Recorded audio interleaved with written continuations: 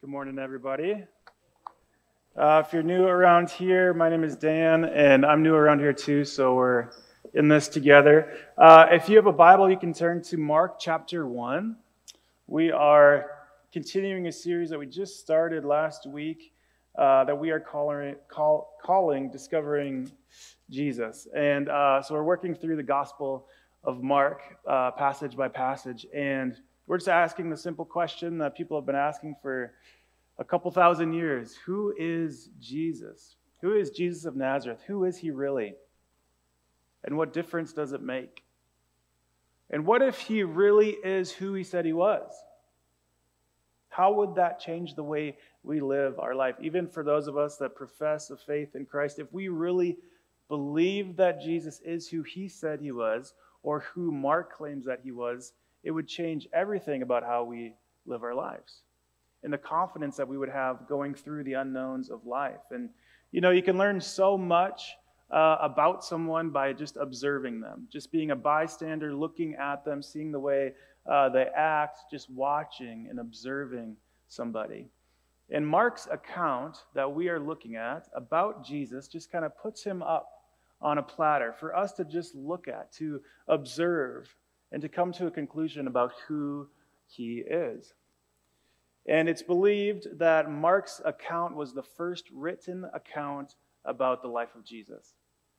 And so the stories about his life had been passed down orally in an oral culture, but as the eyewitnesses were starting to die off, it became necessary for a written account of Jesus' life to be composed. And so Mark will give us statements about who Jesus is, like we looked at last week, but then he will just kind of let us observe him. There's maybe less teaching from Jesus in Mark compared to some of the other gospel accounts, but we just get to see what he was like, how he lived, not just in word, but also in action. Last week we saw that Jesus is what Mark would say called the Christ, the Messiah, and that he was the Son of God. And this week we begin to see more clearly who this Jesus of Nazareth is and what he came to do. So we'll pick up again in verse 9 of Mark chapter 1. Mark writes this: "In those days, Jesus came from Nazareth in Galilee and was baptized in the Jordan by John. As soon as he came up out of the water, he saw the heavens being torn open and the Spirit descending on him like a dove, and a voice came from heaven, 'You are my beloved Son. With you I am well pleased.'"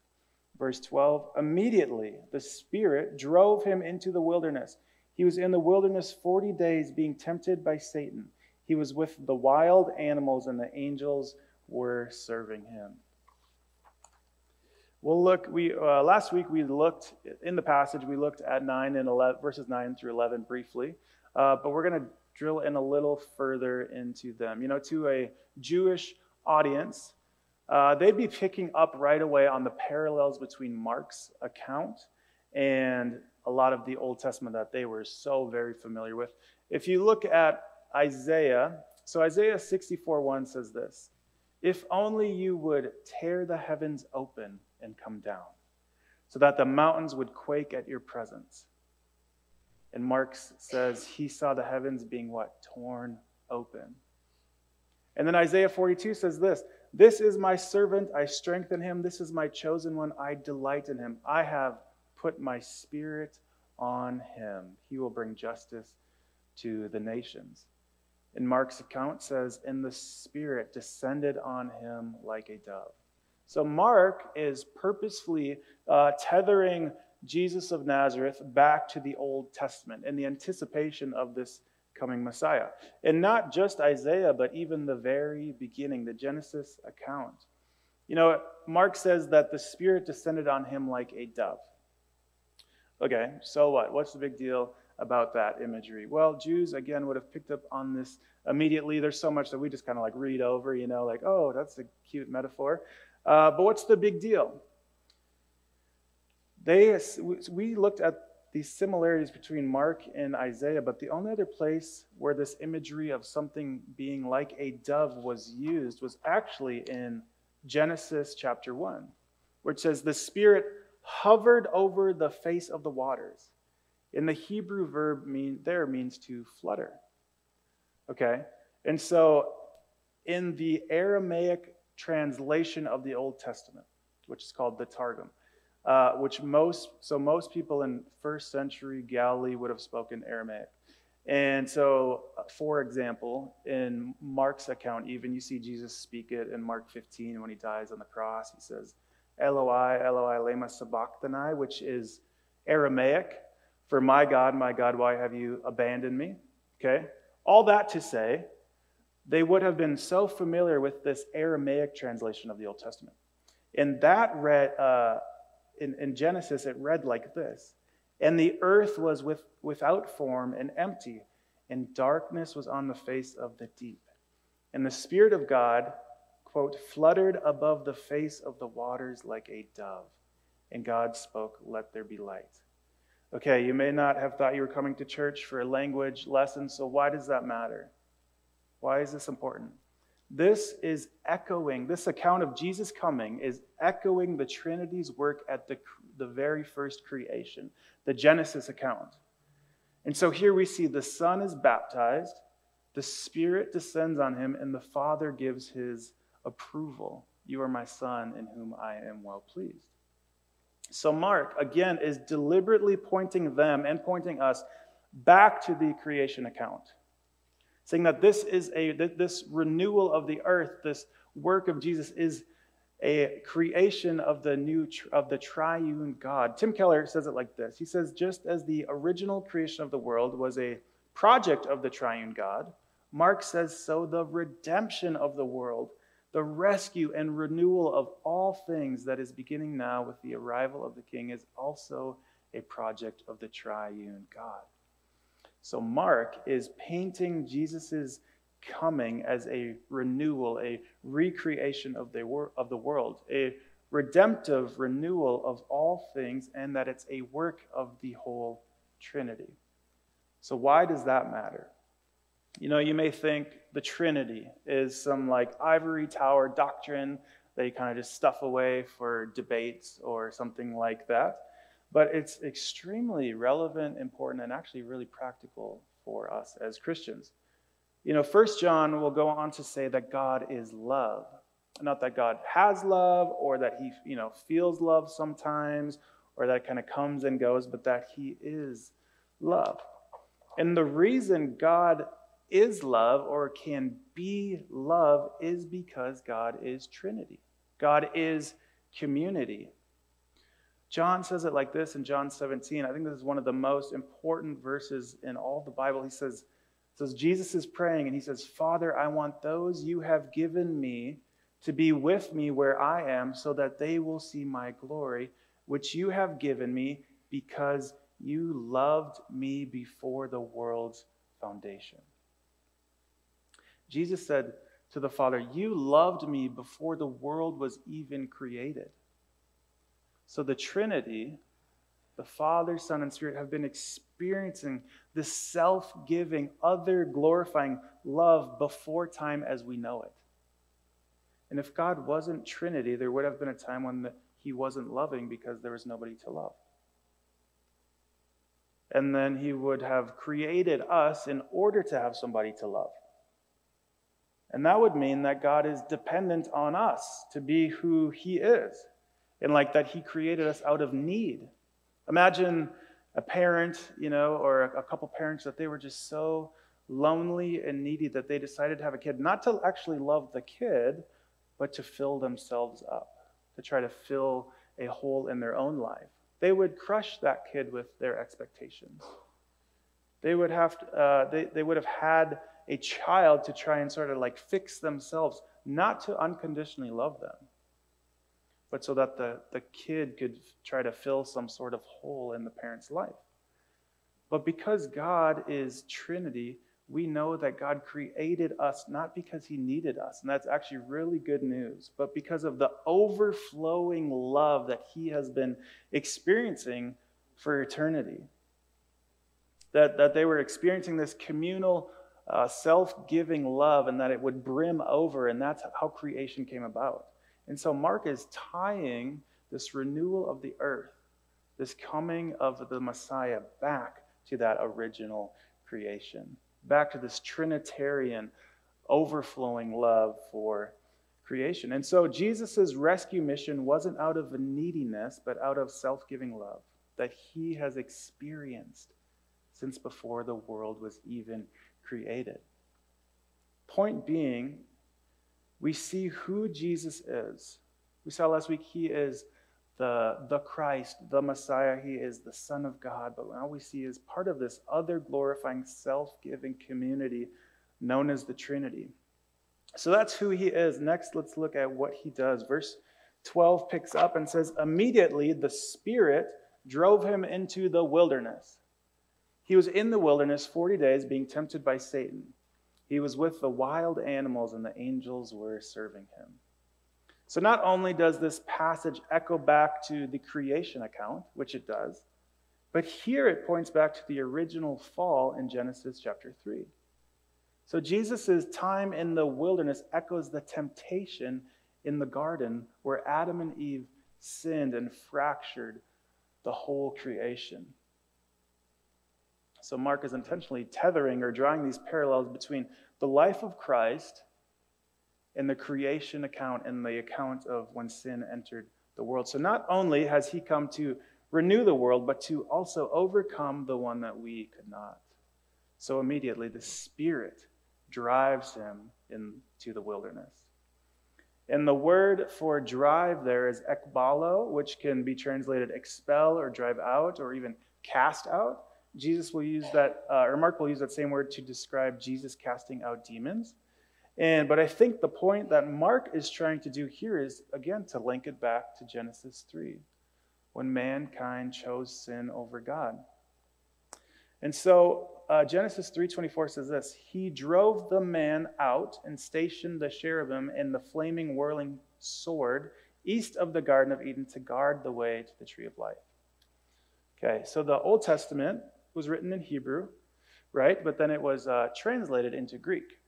And so the Greek word used here for drove is the same that's used for the Spirit driving or ekbalo Jesus into the wilderness. So again, you don't need to know all that, but the point is, why would Mark do this? He is hinting at this idea of Jesus being this new Adam, this new representation of humanity. And Paul will pick up on this idea in Romans. For example, he'll say in Romans 5, if by one man's trespass, Adam, death reigned through that one man, how much more will those who receive the overflow of grace and the gift of righteousness reign in life through the one man, Jesus Christ? Paul will use this language to picture, to paint Jesus as this new Adam, or a second Adam, who came to make all things right. Where Adam and Eve took the fruit, Jesus fasted. Where they took the bait, Jesus remained strong against the enemy's schemes. So he came to conquer the evil one that mankind succumbed to. Where God's promises in Genesis 3, he promised that one would come to, quote, crush the head of the serpent. And so just as Adam and Eve were tempted to deny a life that orbited around this loving triune God, Satan tempts Jesus to make life about him too. He'll say things like, I'll give you all these things, Jesus, if you fall down and worship me. But Jesus does not take the bait. So Jesus comes on the scene to succeed where mankind failed and to live the life that we simply could not. That we simply could not. I don't know if you noticed in the passage, but what's with the wild animals? You know, he says like he was with the wild animals and the angels were serving him. Why would Mark add that? Was Jesus like a hunter or something? You know, what is that about? And Mark is actually the only gospel account that includes this. All the rest don't. Why? It's very interesting. Sometimes these like throwaway lines, you know, can lead you down some pretty fun rabbit holes. So, when Mark was writing, it was common for Christians to be thrown to wild animals at this time. So it's a way of Jesus identifying with those Christians. Nero, who we talked about last week a little bit, he would actually take Christians and sew the skins of wild animals on them and then throw them to the beasts. So Jesus is identifying himself with mankind, not to only overcome Satan, but to overcome evil itself and the evils that were being done against his people at that time. Jesus came to live the life that we simply could not. Jesus came to overcome the temptation that we always fall to,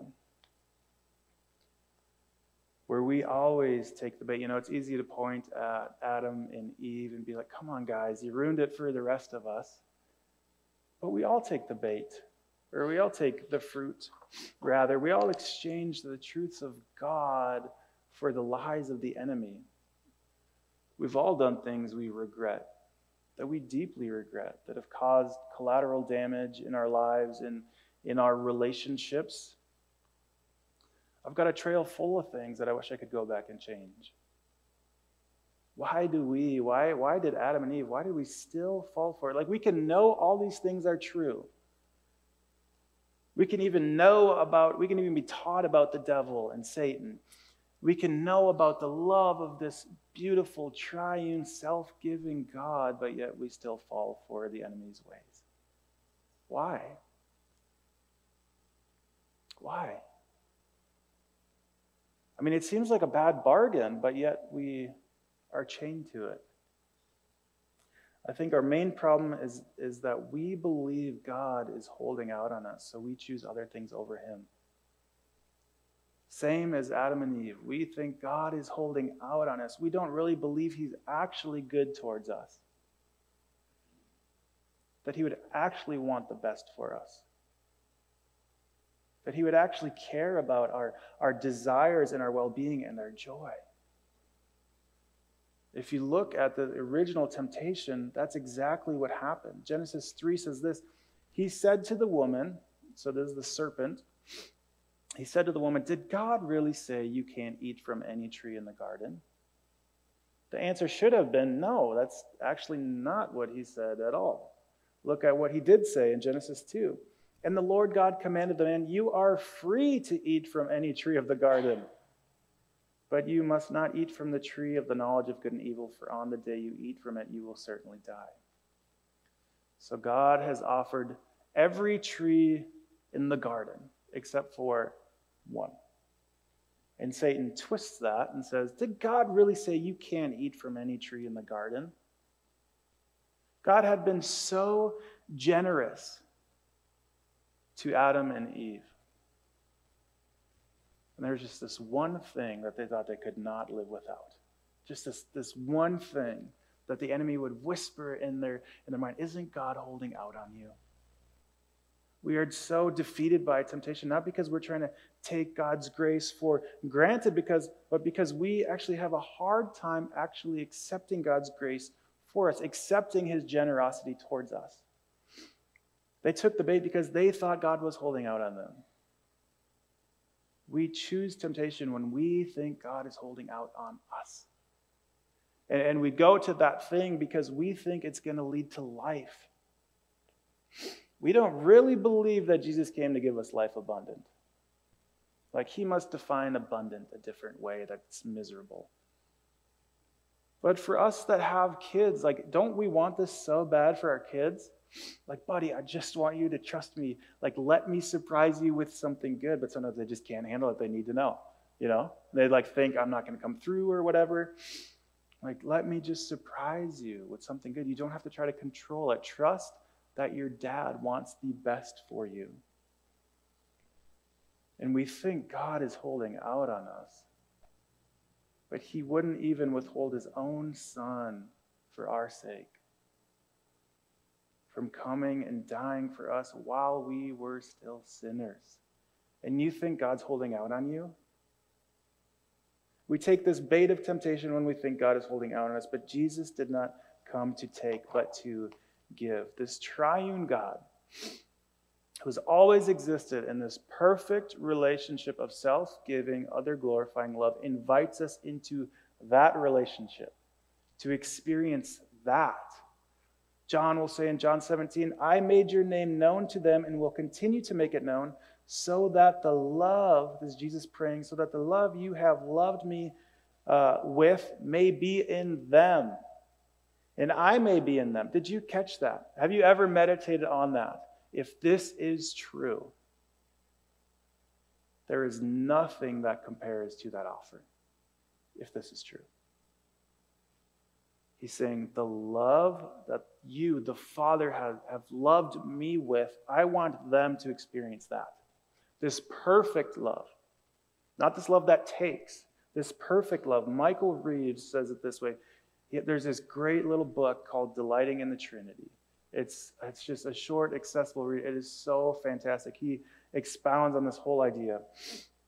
And he says this, that indeed is why the Father sent him, that we who have rejected him might be brought back, and brought back not merely as creatures, but as children, to enjoy the abounding love the Son has always known. Is that what you think of when you think of Christianity? Like, do you realize the bargain you are receiving? Is this what people outside of these walls think about when they think about us Christians? When they think about church, when they think about Jesus, when they think about Christianity? Is that what they think of? Is that what we portray to the world around us? This self-giving, perfect love. That is the heart of Christianity. That is the heart of why Jesus came, to bring us back as children, to enjoy that abounding love that he has always known. It's like if you have a really good restaurant and you're like, I got it. Okay, I ate it. It was delicious. Now I got to go bring my friend, get my friends and bring them over here to experience this. McDonald's or whatever. Just kidding. $18.89. I mean, who's going to pay so much money to go there? That's just absurd. But I'm sure it's really good. But it's like wanting somebody else to experience what you have always experienced. Have you ever had that happen? Or like you have some experience, a vacation, or go up to Glacier or something, like, oh, I wish so-and-so was here. That's the heart of what is happening in this passage. Jesus is saying that he has always experienced this perfect, selfless love between the Father, Son, and Spirit, and that he came to earth. He left that throne. Why? So that the love you have loved me with may be in them. That's the offer. Does that do anything for you? Do you realize that? That the God of the universe, of the cosmos, created us and wrote himself into the story, and now of the renewal of creation, to bring us this perfect love. If this is true, how can we not surrender everything to him? Like, how can we not want to choose him over anything else in this world? Like, you're telling me your little hobby sin or whatever is more fulfilling than that? No way. That's the offer of Christianity. I think if we could just grasp that, we would never choose a little fleeting pleasure here over that. A little temptation there. The offer of Christianity is so much better than anything the enemy will ever offer us. Jesus came to invite us into that love that he has experienced for eternity. What else satisfies like that? Like, if we could see reality for what it really was, if we could kind of take our little sin spectacles or whatever off, we would see that choosing sin over choosing this overflowing love of God is like taking a handful of gold and exchanging it for a handful of garbage. C.S. Lewis put it so well when he said, "It would seem that our Lord finds our desires not too strong, but too weak. We are half-hearted creatures fooling about with drink and sex and ambition when infinite joy is offered us, like an ignorant child who wants to go on making mud pies in a slum because he cannot imagine what is meant by the offer of a holiday at the sea. We are far too easily pleased." We are far too easily pleased. Our problem is we don't really believe God is good and loving and generous towards us. We think he's holding out on us. We think he's out to get us. Like, as soon as we start having fun, we're like, oh no, God's going to take it away. But if God really is Trinity and always has been loving one another, then we can trust that his work in our life is for our good. Because it is the it is the overflow of that perfect love that he has enjoyed for all eternity. He didn't create us because he needed us. Nothing else satisfies like that. There's a quote by Julian of Norwich, who was a Christian writer from the Middle Ages, and she said, "Anything less than God ever me wanteth," or "anything less than God leaves me wanting more." When I first read that quote, it hit me just like a ton of bricks. It was simultaneously crushing yet blooming with hope, because all of a sudden it seemed so clear. I don't know about you, but for me, the last few decades have been searching and coming up empty. But suddenly I understood why. I've spent my life tirelessly looking for it, for that thing, that something, but it's so elusive. As soon as you think you have it, you grasp it, it slips through your fingers. It's like trying to contain a handful of fog or smoke. But yet I just kept going, kept searching, kept seeking, sure I would finally get it. It drives you to make decisions, to make moves, to seek careers, to buy things, to plan trips. If you're like me, then you plan more trips while you're on trips, or you lay awake at night dreaming of what could be, or mourn what was. And what is the it that we're all seeking? We're seeking satisfaction. We're seeking fulfillment. We're seeking joy. But rather than trying to find it in God, we look for it in the gifts of God.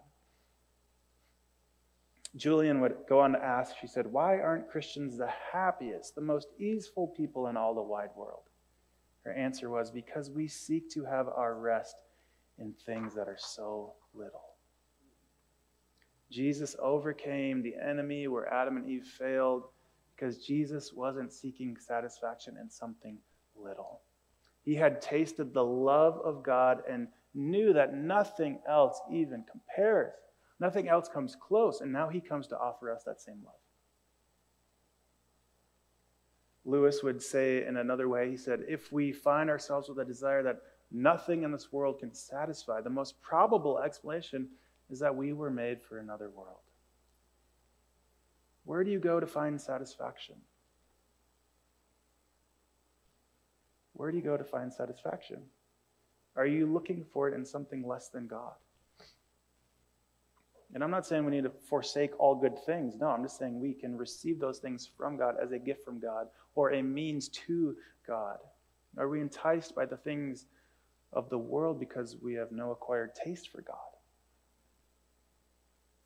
The point is this: if all this is true, that the triune God came to offer us a spot in this dance of self-giving love, then we are foolish to think anything else can satisfy the human soul.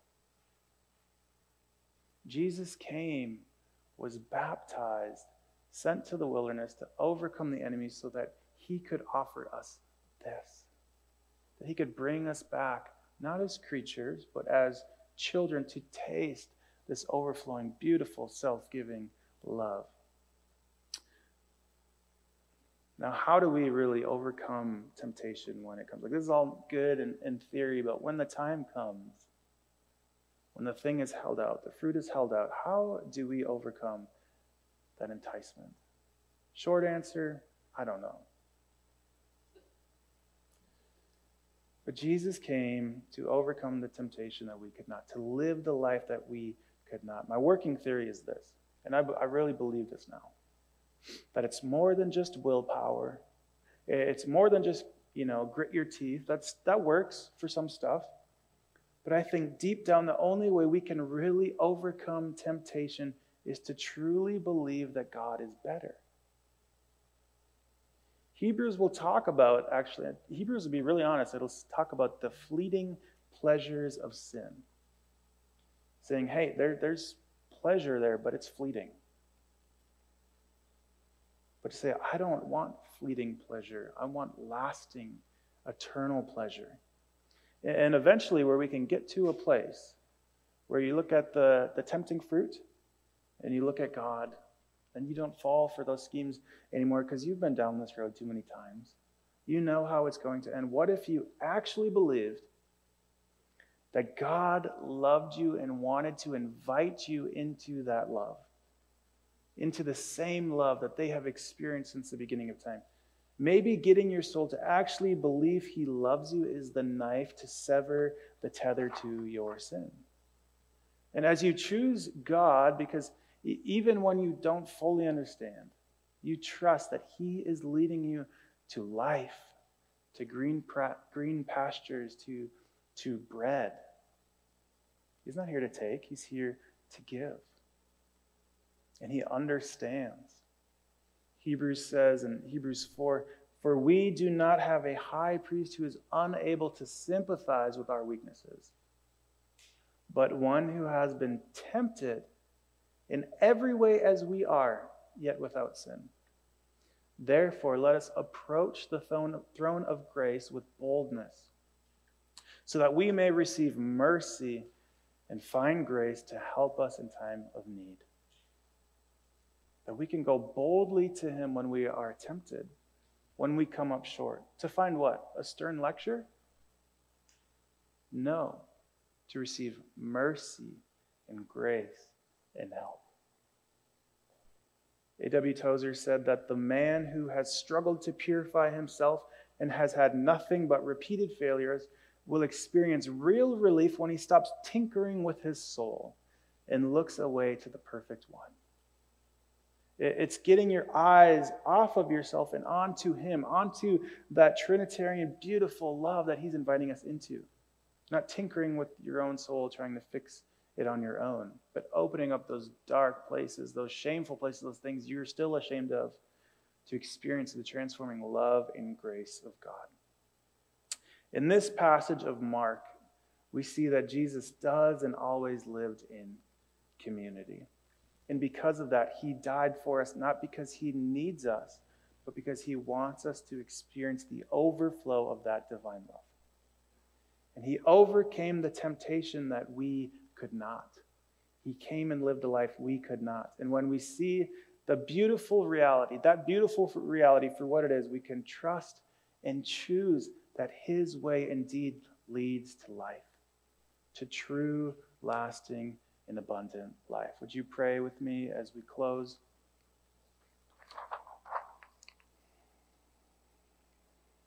Father, we just come before you and we just repent for our disbelief. Oh, there's so many times in my life when I think you're holding out on me. And I know that's true for so many of us, Father. I pray that we would see reality for what it really is.